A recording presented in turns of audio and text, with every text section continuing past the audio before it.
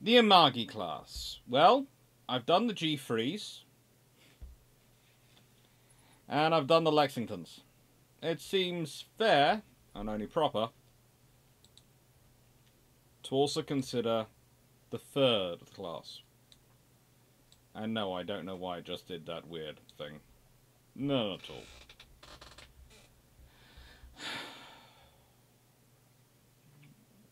The Amagi class are interesting, but so is their starting point. Japan is always reacting to outside influences. It's always building, to be honest, the bare minimum to try and counter it. One of the things that is a constant in their construction is the need for large cruisers who will do the cruiser role in peacetime, who will do the cruiser role in wartime, but in wartime will also be large enough and powerful enough that they can assist the battle fleet. This is, of course, the force which is the cornerstone of the group that ends up fighting in the Russo-Japanese War at the Battle of Tsushima. This means that when the Japanese get to constructing battle cruisers, and as I've talked about in many videos now, there is a spectrum of capital ships, if we want to group them into that, in terms of the gunnery capital ships. Modern capital ships being things, to an extent, aircraft carriers, ballistic missile submarines, those things. Not nuclear submarines, any SSA or any SSK. They're not capital ships, but that's a whole other debate.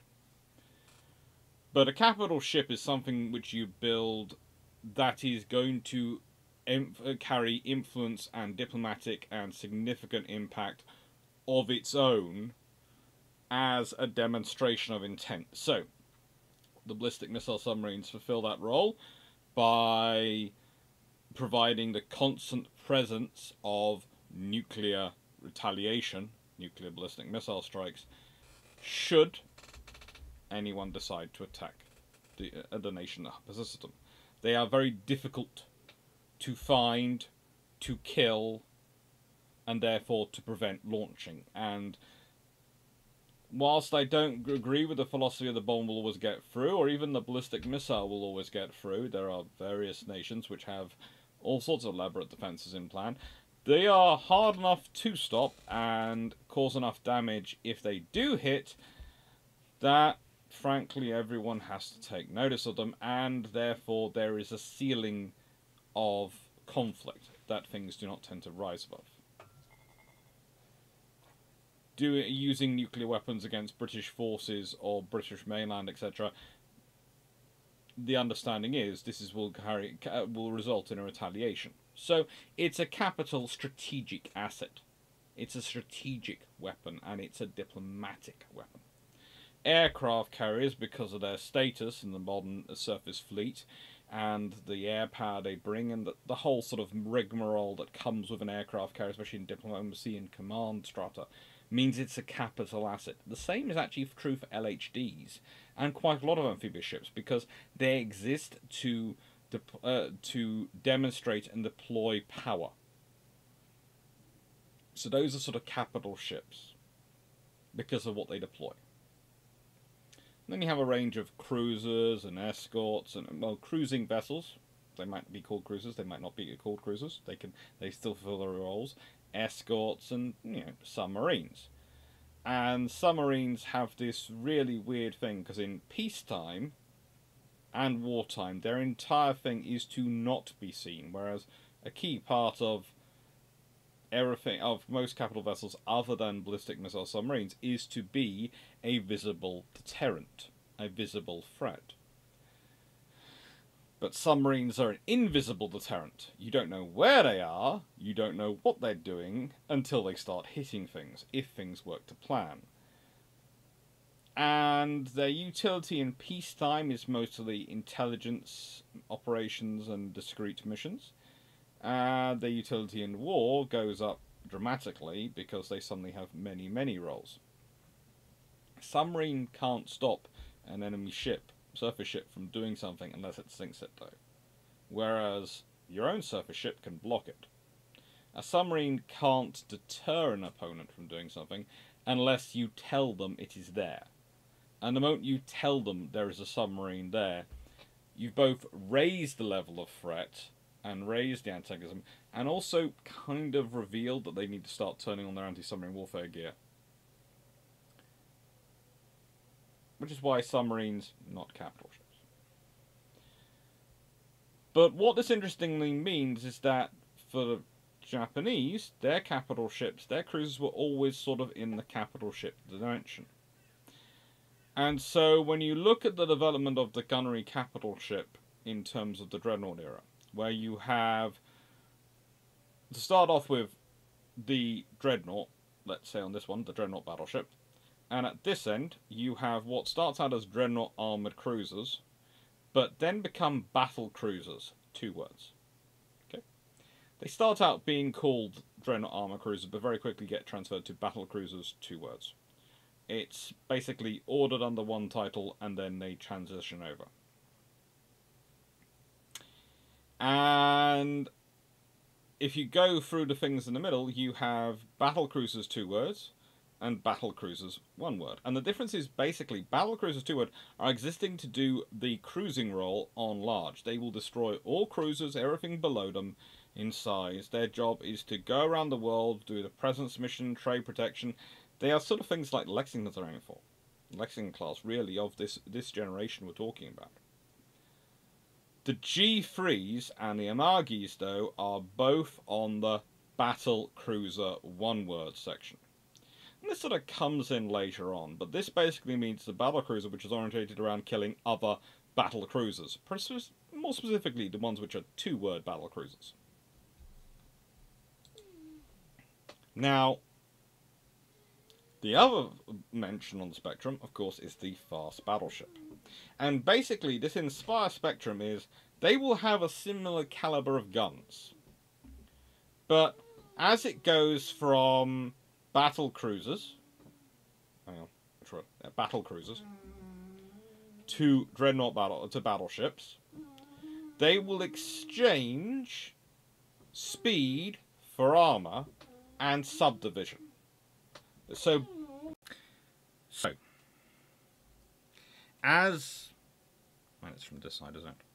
As you get further along, you have more subdivision, you have more armor, and you slowly become more and more battleshippy. But you also lose speed and possibly range, and more than likely the kind of living space which makes long deployments far more tolerable. So where a ship fits on this spectrum can be at times subjective. For example, the Congo class definitely start off as battle cruisers, 1 word. But there is a debate as to whether or not they end up as fast battleships or not, because they certainly get closer to what the area we call a fast battleship. But because it's a spectrum, we have sort of points on them, and it's where you sort of judge that pointing of fast battleship or battle cruiser. Now, interesting things are, some people tend to go, well, you know, if this has lighter guns, it must be a battle cruiser rather than a fast battleship. No. There's a very good reason why that doesn't have an impact. If, let's say, as with a certain class, it has 11-inch guns rather than 15-inch guns, they'd have preferred, when building them, because all they have available are the 11-inch guns, they are still building a fast battleship. They just have a puny armaments industry, and therefore are building something which is criminally underarmed for its role. It does not suddenly make a fast battleship, which is built with the armor and with the subdivision of a fast battleship, into a battle cruiser. It just doesn't. Same as, just because their battle cruisers were slightly more heavily armored and tended to be slightly slower than their other counterparts, doesn't make them magically become fast battleships, because, again, it's subdivision. It's a lot of things within the vessel. And the really interesting, of course, are the Congos, which are the class which precede the Amagis, as they are built as battle cruisers, but as you know, as I said already, there are some, like my good friend Drac NFL, who will always say they are always battle cruisers. They're always referred to as battlecruisers in Japanese writing. Therefore, they are always battle cruisers. And that's a perfectly valid case to make.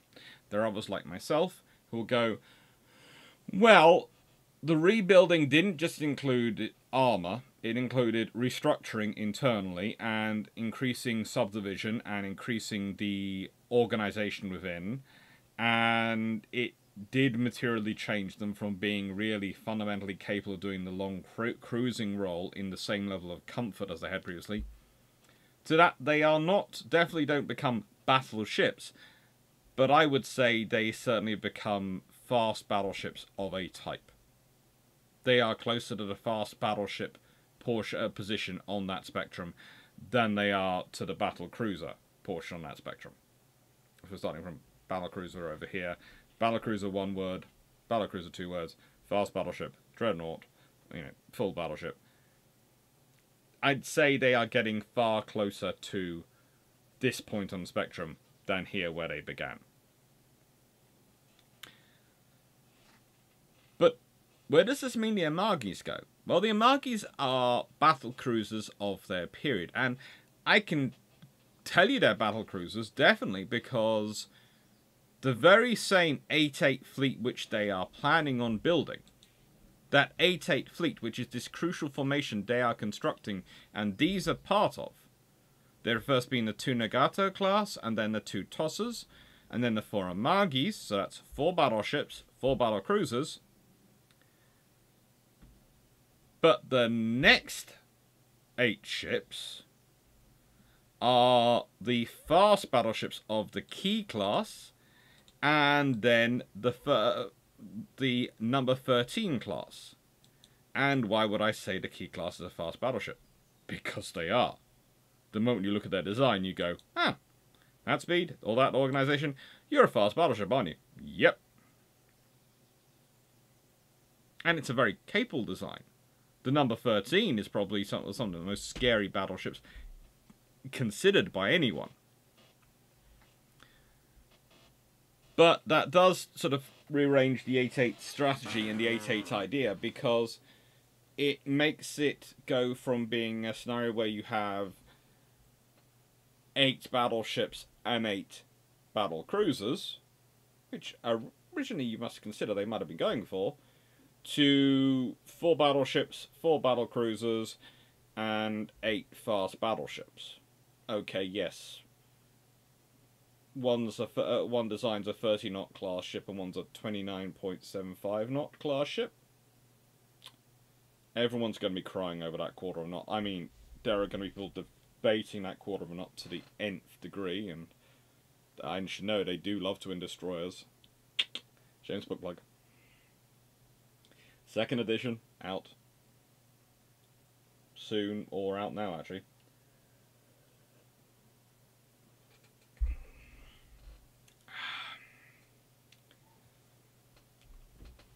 It's a scenario where you've got the Japanese building these ships, and certainly developing these ships, for one reason and one reason only. They need to cover themselves. And these Amagi class battlecruisers are built, I would argue, with the sole intention of being able to protect Japanese commerce, to provide the information, and be the high-speed arm of the fleet. But again, they are 30-knot ships. They are a battle cruiser. They displace 40,000 tons, 41,000 tons in normal, and 47,000 tons fully loaded.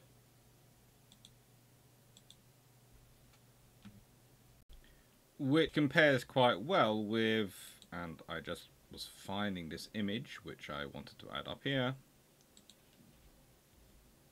Let's see if it works.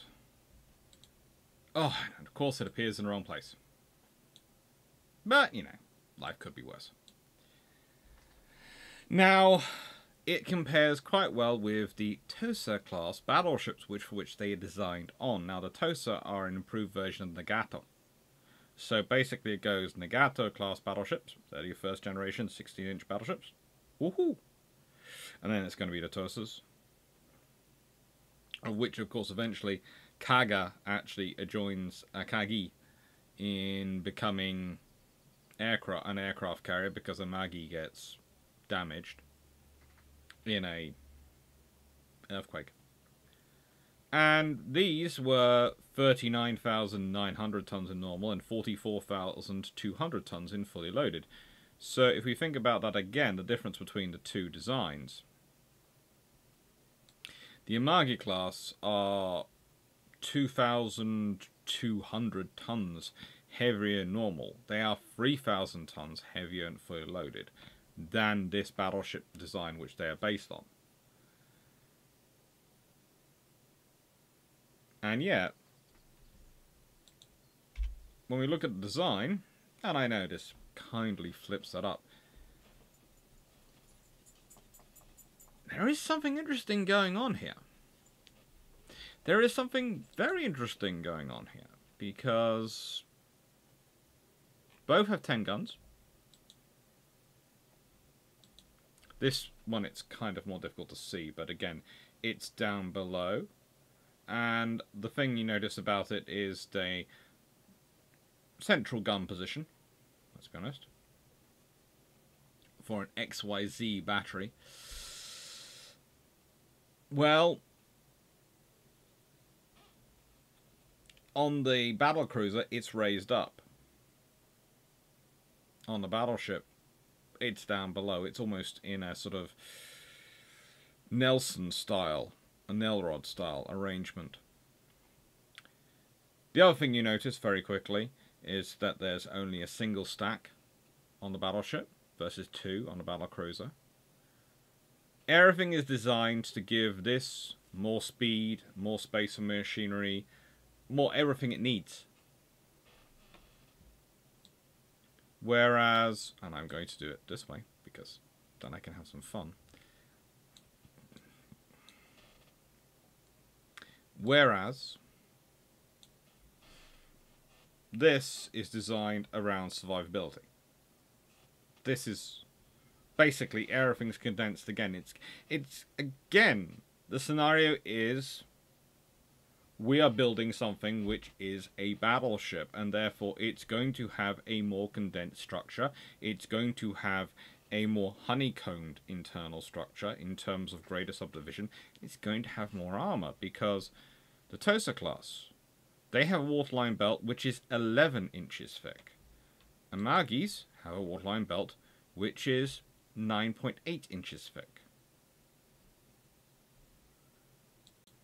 Tosas have a 4-inch thick deck armor, have a conning tower which has 14 inches, and have barbettes of between 9 and 12 inches.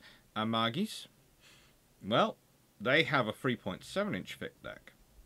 Their conning tower is between 3 and 14.2 inches, depending on where you're looking at on it. And their barbettes are between 9 and 11 inches. So everything is just that little bit thinner, that little bit more spread out. And all that extra weight is going into giving them speed. But the thing is, the Tosas can do 26.5 knots. The Amagis can do 30 knots. Nagatos can do 26.5 knots. The Key class, which are pretty much in there on the size and type of ship in terms of their armor and everything else, they are battleship in terms of their honeycomb structure. But they are fast battleship. They are 29.75 knots in top speed. Again, carrying 5 twin 16.1 inch guns. At this point, the Japanese Navy was planning on having, of their 16 ships of their 8-8 fleet, 12 would have 16.1 inch guns. And then the number 13 class came along. Their speed, 30 knots. Their waterline belt, 13 inches. Their deck, 5 inches. Their structure, definitely further, not Battlecruiser, definitely honeycombed. Their armament, 4 twin 18-inch guns.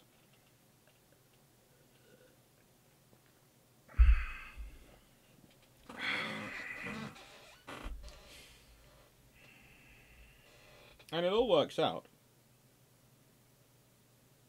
It works out as a well-designed vessel. It's got the same heavy AA armament as for the Amagis. It has the same heavy AA armament as the G3s.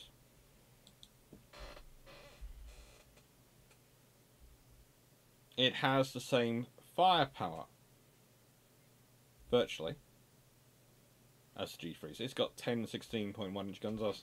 I've been through before the debates over the G3s. But it's got enough firepower to fight a Lexington class, enough firepower to fight anything it might come across. And let's be honest, its firepower would have been uniform across the fleet.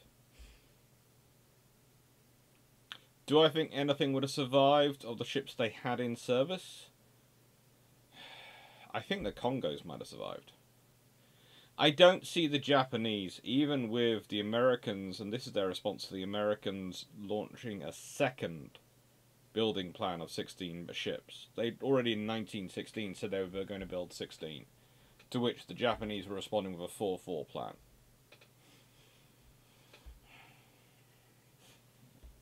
And then the US Navy announced in 1919 another 16 ships. Wilson put forward another bill. Japanese up to an 8-8 plan. They're not building to challenge the US Navy at no point. This is one of those interesting things about this sort of race, because the Japanese from the beginning are going, we can't build as many ships, we have to build enough, with enough of a technological edge, that we have a chance. That we won't be a walkover. That our opponent will have to take us seriously. We spend a lot of our time bashing the Japanese for their strategic thought and thinking that leads them down the path of war.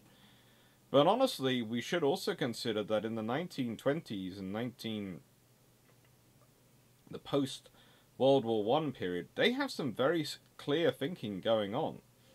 They know exactly what they could be facing. And yes, to an extent, they are banking on the fact that Britain is their ally.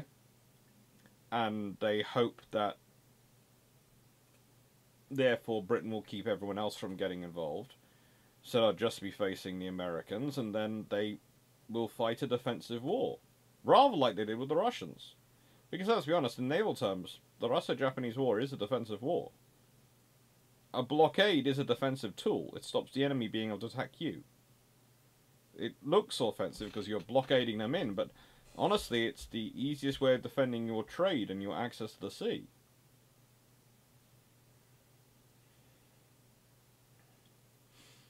So the Japanese would push forward. And they had some quite smart thinking. But also, there is another point to consider here. In 1920, we have the Royal Navy working on an 18-inch gun battleship. The N3. Now, let's be honest, if that had been in service as well as the number 13s, the Royal Navy would have turned around to the government and gone, we need to do something about this. And there is the factor that with the US Navy planning on building 32 ships, you have to consider the Royal Navy will keep building up their force as well, or rather keep their force to an even numbers. I don't think that would have ever developed into a numerical race. Mainly from the perspective that the Americans would always have to divide their fleet in two. So it kind of immediately takes the heat out of it. It's not a concentrated fleet of the Americans going, we have 32 battleships. It's a scenario of the Americans going, we have 16 on the Atlantic coast and 16 on the Pacific coast. And the Royal Navy going, Well, we're maintaining 12 in the home fleet, 12 in the Mediterranean fleet, and 12 in the Indian Ocean. I have a feeling that would have sort of been the response. Might have been spread, might have been a little bit higher than that with assistance of Dominions if they had had their fleet. So you might have had some Canadian ships and some Australian ships post World War II, and it could have been ended up with the class and the R class being given to Australia and give to Canada, etc. It might have been a way to sort of keep them viable, but also as a way to reinforce and have extra ships without also directly threatening either America or Japan. Because how can you be threatened? You have 16-inch battleships. These are old 15-inch ones. We're just giving them to our dominions to reassure them, to make them feel stronger and safer.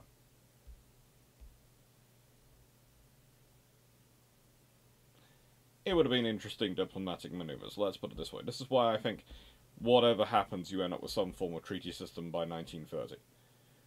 But when you have that treaty start, makes very interesting reading. And that is today's question, by the way. What do you think happens if the treaties don't take place till 1930? What do you think the navies of the world look like? But the point is, the Japanese are building a fleet which is 8 fast battleships, of which I would suggest the number 13s would form up with the Tossas and Nagatos, and would be the battle line. And I think the keys would be the second line supporting the Amagis. Yes, the number 13s could theoretically do 30 knots. But why are people so surprised by the Yamato class being the ships which can do 27 knots and carry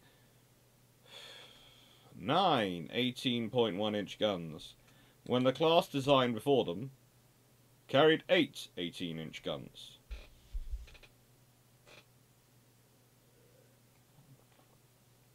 It's one of those things. When your opponent is honestly advertising what they're going to do, is honestly telling you what they're going to do, and then they develop a ship and you're all going, oh, we don't have any information on this. Just look at what they were designing previously. What was the top of the line ship they were designing previously and working on previously? Because the odds are, the research and development never went away. The research and development continued. It's kind of like the British and the 18-inch gun. Where does the 18-inch gun come from that suddenly appears on Furious and all these things? Well, you can look at various scenarios where they could be developing it and where it could deploy. My favourite one is, and the one I make the case for, is HMS Agincourt, the 6th Queen Elizabeth class, which is just added on and then is stopped due to being too complicated when it's being built in the Royal Dockyard that the Royal Navy tends to send their most interesting constructions to, and one of the most capable Royal Dockyards. Oh, and the dockyard which had also already built HMS Queen Elizabeth herself.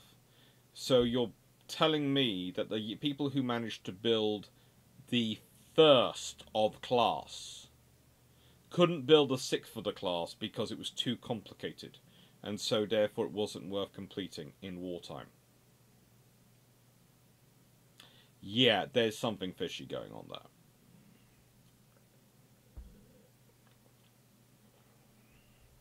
And then a load of small tube boilers appear from thin air, and a load of 18-inch guns appear from thin air. It's just amazing. But leaving that to one side, the Japanese were developing 18-inch guns. The British were developing. Yamato class are an obvious point. They're an obvious point of development. The thing that's really surprised me is they're as slow as they are. And that, to an extent, tells you the problems that have developed for the Japanese since the 1920s. Because in this period, the Japanese are planning on building these ships while still being plugged into a wider and far deeper pool of maritime and naval infrastructure. i.e. the British Maritime and Naval Infrastructure Pool. So let me explain something. This is not about the Japanese cheating or the Japanese copying. I'm not saying that. And it's not about the Japanese buying stuff necessarily from the UK. But the fact is, the Anglo-Japanese alliance had allowed for a degree of integration, a degree of connection, of information exchange between Japan's rather more limited by geography and situation and economics maritime industry and what was possibly at the time the largest maritime industry in the world. Okay? America's is building up. Please note, I am not saying America's is small or anything like that in this scenario. But America's is building up and is still building up and is nowhere near what it'll become in World War II and after World War II when it becomes massive. But in this period, when you're talking about a nation whose maritime infrastructure and industry was large enough that even at the height of a naval arm, of it being involved in 2 naval arms races, a quantitative one with a nation across the water from it, and a qualitative one with 3 other nations, shipyards which were large enough and big enough to be building battleships of the highest quality, went bankrupt. If your infrastructure and industry is large enough that even when you are building somewhere in the region of 16 capital ships, battleships and battlecruisers, in various stages of completion, on slipways, in finishing yards, all sorts of things, going forward at the same time, not including the ones, of course, also in maintenance, and you have yards going bankrupt, you have a absurdly large maritime infrastructure.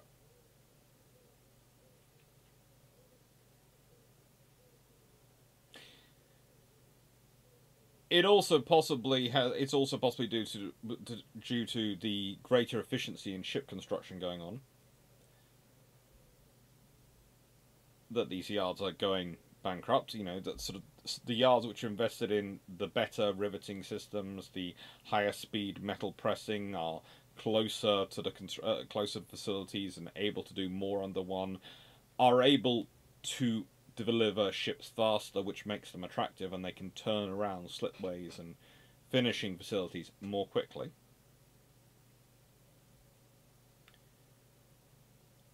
But still,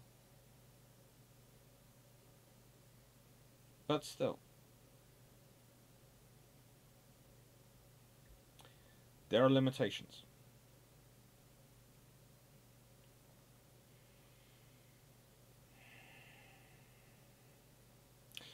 The Japanese infrastructure, the final point about the Japanese and the Amagi class,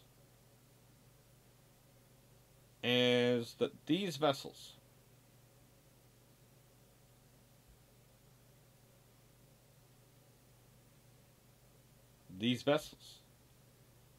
are designed to provide the Japanese Navy with the strength it needs to do the information operation it needs to do. Again, the size, scale, the scope of the Pacific is coming back to dictate to them. It has to. It always will do. Geography always wins in naval warfare. Mainly because a ship versus a lighthouse, as the joke goes, when the lighthouse measures the ship and goes, "You are heading towards us," and the ship message back going, "We're an aircraft carrier, you have to get out of our way," and the response from the lighthouse is, "We're a lighthouse." Yeah. It's just as rocks and physical objects and islands are physical things you have to deal with in the sea, so is the distance. And it's not just the time needed to get to places, it's the time needed to get back from places. And for a nation like Japan, which was seeking to demonstrate itself, to grow itself, battlecruisers were just as important for them in fulfilling that global presence mission as the Lexingtons were for the US Navy.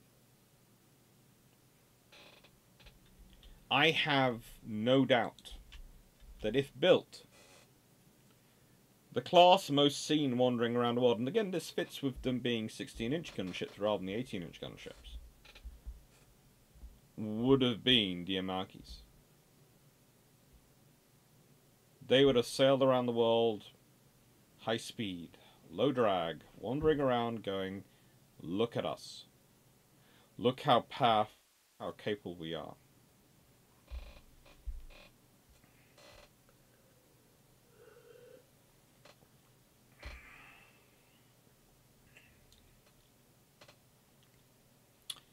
I'd also be interested in seeing what the next 4 British ships would be after the N3s, but we'll leave that to one side.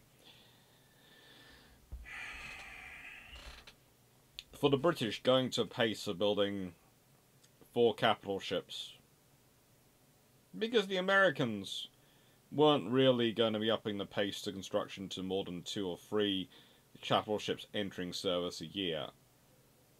So for the Royal Navy, they just probably maintain numbers by keeping to sort of a similar level. The Americans are going to peak at 4 a year. The British can do 4 a year without stretching.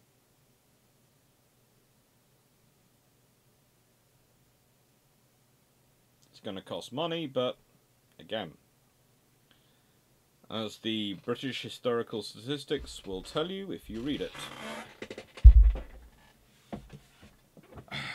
they could afford it. As for the Japanese, well,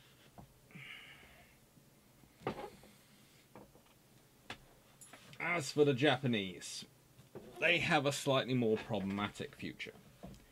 Because I think the Amagis get completed. I think, though, the keys, they're going to be stretching it. And the number 13s...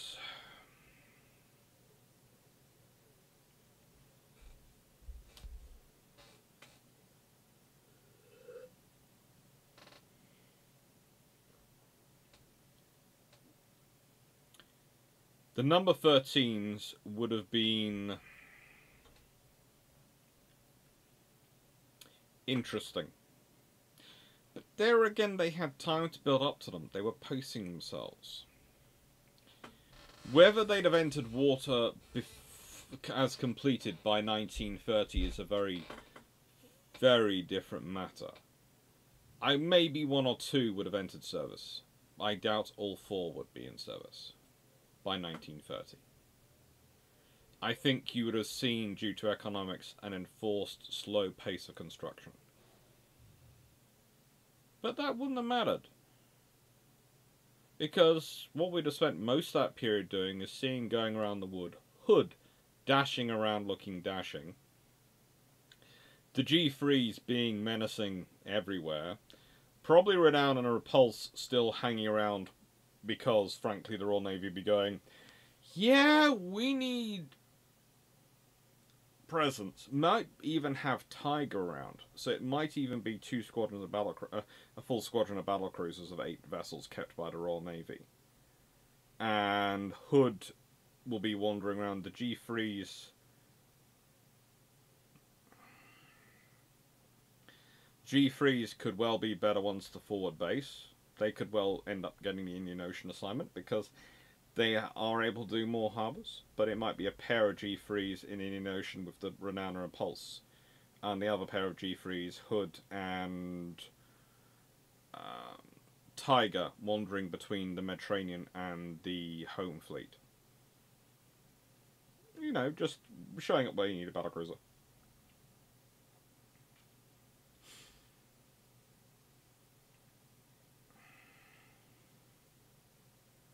You probably have the slow squadron of R's and N's based in the UK, sort of those nine battleships sitting in home fleet, and then you have the Queen Elizabeth's probably forming the backbone of the Mediterranean fleet, and whatever comes after the ends would be somewhere else, would be in other places.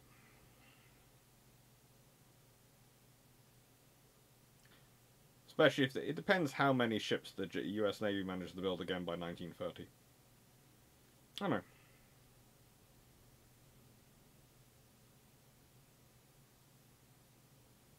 Ultimately, the point to remember,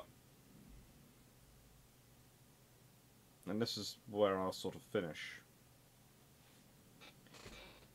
the Japanese were not being absurd with their construction plans in terms of the Amagis. They were perfectly feasible for them to finish off. And the Keys, perfectly feasible for them to finish off. I would say the Keys as fast battleships are going to take more effort than they necessarily think they are, and probably going to take longer to finish out than they think they are.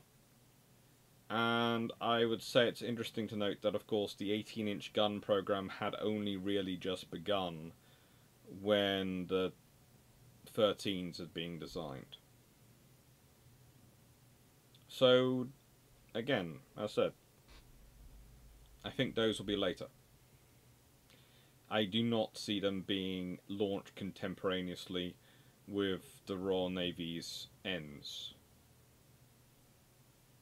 I see the ends possibly being adapted with the Royal there is the fact that they are to come after the Gs and hadn't been ordered yet at that point. They were entirely on paper.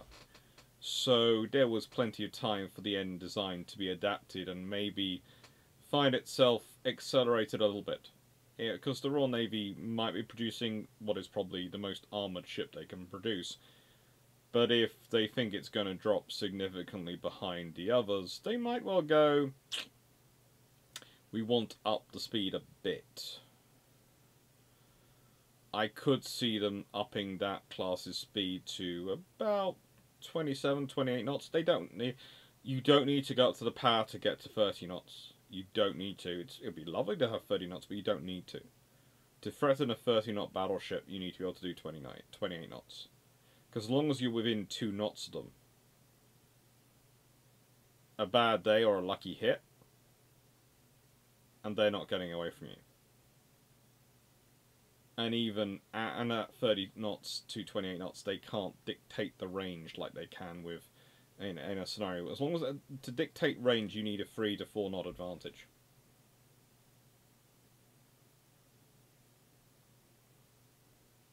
I don't know. Thank you for watching. What have we got coming up? Well, the Battle of Hakodate has already happened because this is coming out on the 12th. And Brew Ships 111 has happened. That was hopefully Specialist Books. And yesterday, Patron 78 happened. I have no idea what Patron 78 is. As I'm recording this, Patron is live. The suggestions are live. And yeah, we're all building up towards June. Thank you very much for watching, and hope you enjoyed.